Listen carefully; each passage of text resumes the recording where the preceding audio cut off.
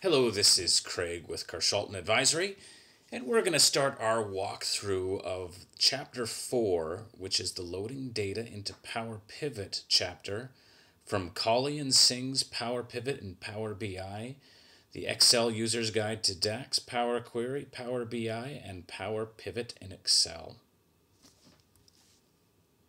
So I've had this book now for probably 6 weeks, and it's fantastic. So I do highly recommend it if you're curious how to use Power Pivot, Power Query, Power View. Definitely get it on your wish list and pick it up as soon as you can. There's a lot of great things in it, and one challenge that I found with it while working through it is while they were great and they provided a lot of sample files, which you can download from their website, and I'll include a link to that in the video description. What I found is, for example, this is chapter 4. When you open up the chapter 4 file, all the examples are done. I'm the type of learner that I really have to kind of roll up my sleeves and try things out, and then finally things will sink in. And so what I found is that I open up the file, well, everything's already done. It's a lot tougher for me to understand the process of learning these techniques in that type of situation.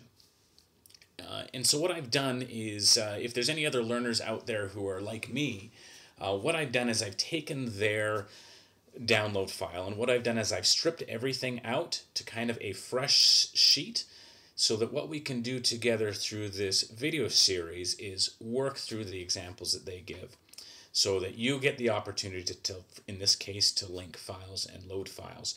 At the end of the video, you should be at the exact same point where their chapter 4 download file was.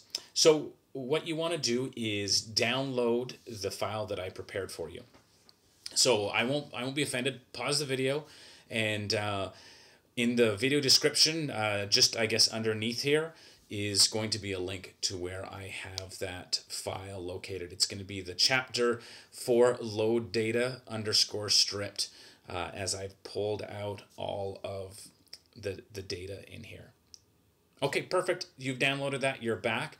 Let's start working through this chapter so that you can get as comfortable with Power Pivot and Power BI as is possible.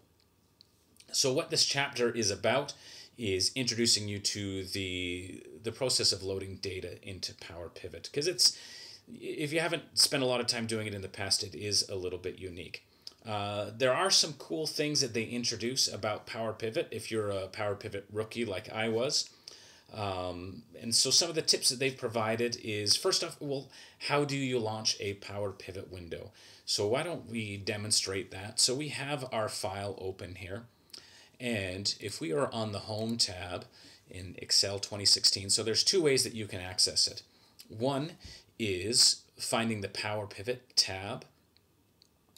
So just by selecting that, you're going to see this green icon here called Manage, and when you click on that, that is going to launch a Power Pivot window for us.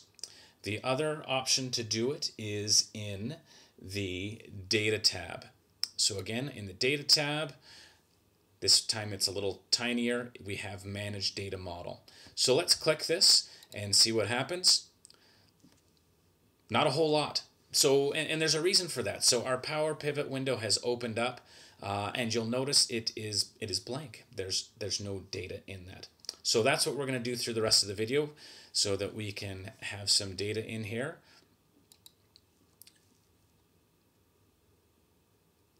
So one of the benefits of Power Pivot and Power Query is that it can access data from a whole range of sources.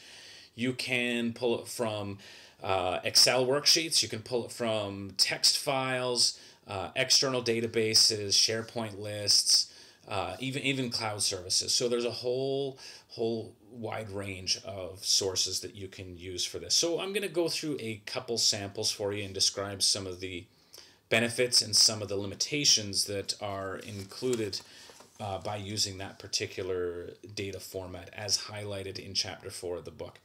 So first off, let us use a linked table. So a linked table in this description is a table that's contained within your Excel workbook already. So if you tab over to the budget table tab worksheet, what you'll find in here is a table. So we know it's a table, one, because of how it looks, but if we go on the upper right hand side here, we'll see the Table Tools Contextual tab. When we click on that, it gives us all of our table tools, as well as we can spot up here in the upper left hand corner that this table is named. Now that is one of the tips that they emphasize throughout this chapter, is if you're going to link a table into Power Pivot, make sure before you do so that you have it named. So now that we have this table selected, let's get it added to the data model. So that's as simply as clicking in the Power Pivot tab. We are going to select Add to Data Model. All right, so it whirs a little bit in the background here, and here we now have our first amount of data, or our first linked table into Power Pivot. So there's a couple things. First off, it's going to look awfully familiar to what you saw in Excel, but there are a few differences. One thing, we can't actually change any of these cells. So I can type in here, nothing's going to happen. It's a great system though, because when I make changes in Excel, these will get carried back up into Power Pivot for me, but it doesn't work the other direction. So this is a nice, quick, fast way of getting data into the system. You have everything there. Most of us are comfortable using tables, and this is the next step. We can see within the window here that there are almost 1,900 rows of data, and the columns are the same. All those sorts of things are similar to what we saw in Excel. Now, the next way of getting data into the data table is from exporting from a text file. So in this case, how we want to retrieve that is from the Power Pivot window. What we're going to do is select from other sources.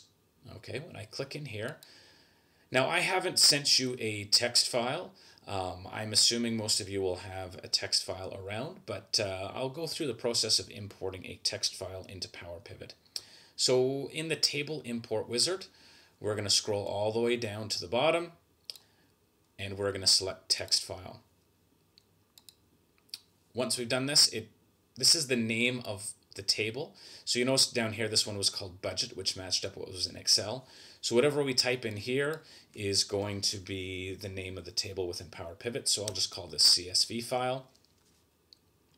Our file path, I'll find where that data file I had here. So this is just a CSV file that I prepped for this. So I've double clicked it. In this case, it's a CSV, but if it's pulling text from another sort of file, there may be some other delimiter.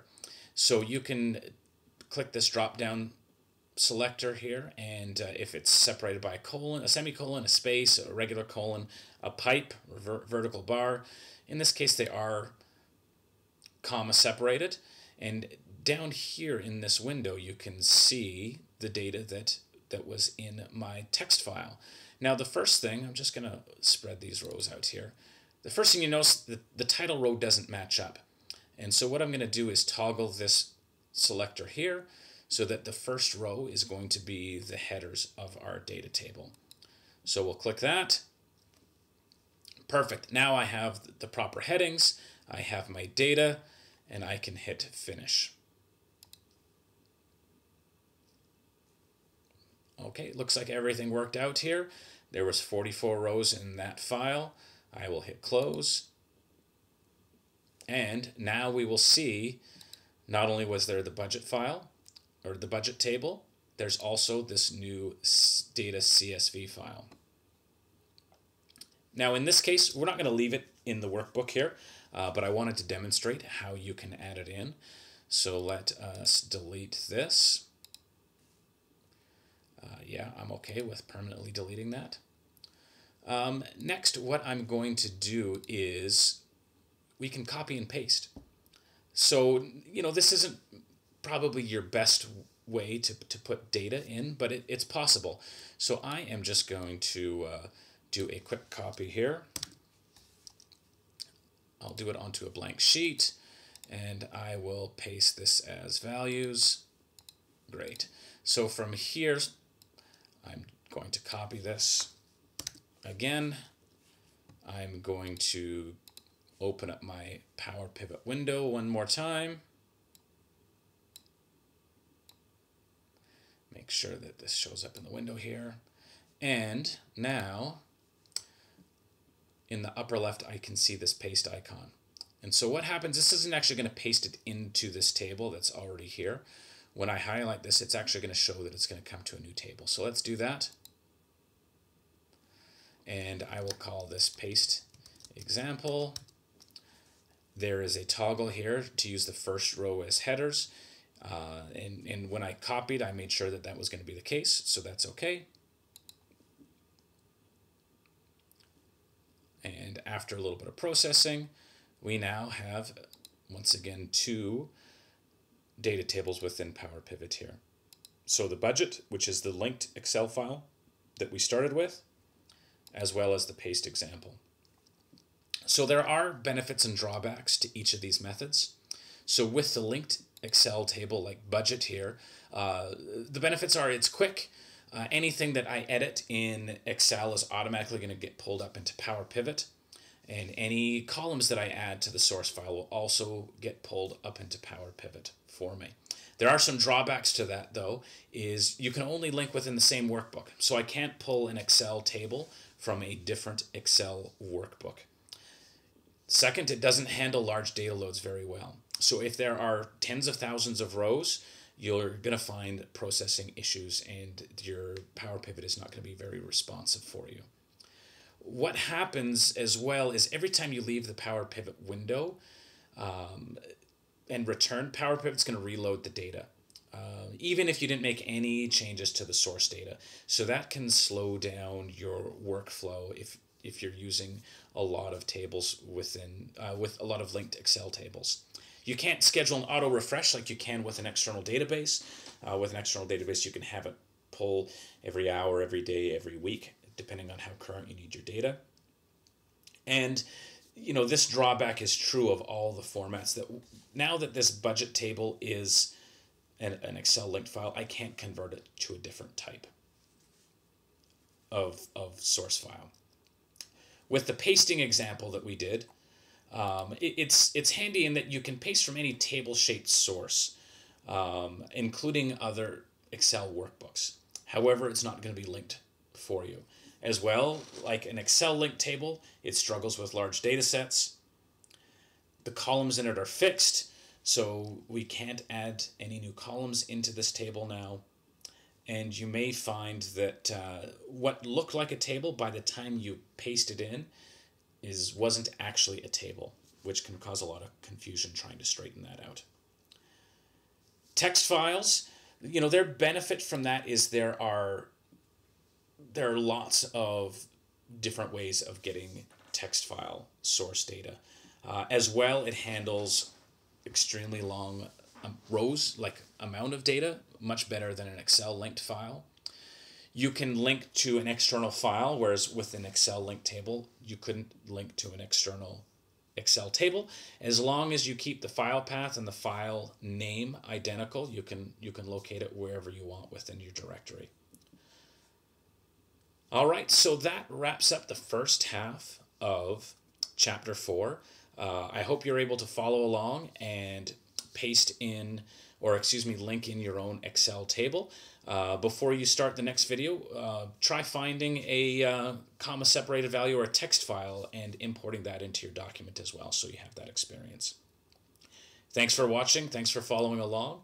And make sure to subscribe so you know when I get future chapters up and posted onto YouTube.